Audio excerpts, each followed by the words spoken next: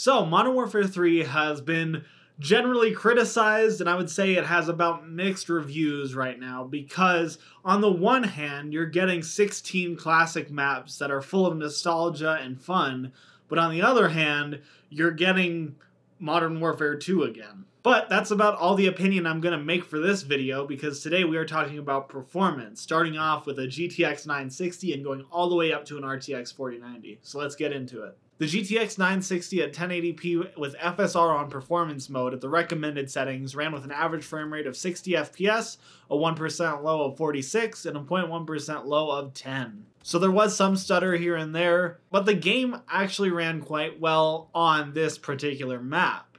There was one map, however, that ran at about 30 FPS, so it's going to change depending on what map you're playing on. However, we were seeing playable frame rates. And it's a similar story to many of them, where FSR comes in clutch and saves the day. Bumping up to a GTX 1060 at 1080p with the basic preset, we saw an average frame rate of 60, a 1% low of 45, and a 0.1% low of 38. So you're going to have no issues playing this game on a 1060 either. This is the 1066 gig. I don't know how it would run on a 3 gig version. But if you wanted to get a more solid 60 FPS, you could even drop the settings further down, or drop the resolution, or turn FSR on. But the 1066 gig is still hanging in there just barely. Up next, the GTX 1660 Super at 1080p with the balanced preset ran with an average frame rate of 72, a 1% low of 55, and a 0.1% low of 49. This is about the graphics card where I'd consider things to be ultimately playable, because the balanced preset is like medium. You're running at full 1080p resolution and you're getting above 60 FPS most of the time. So if you have a GTX 1660 Super or above,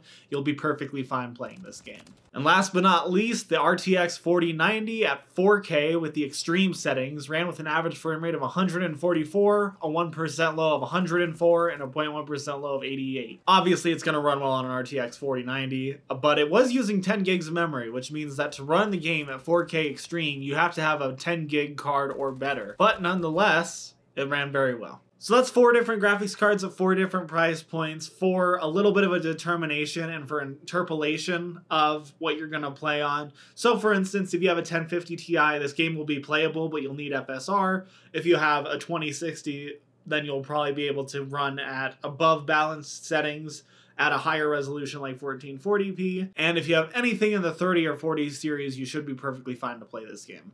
Thank you so much for watching this video. If you liked it, like, subscribe, do what you usually do, and as always, buy yourself something nice. Post Editing Fox here. Just want to let you know I have an eBay account.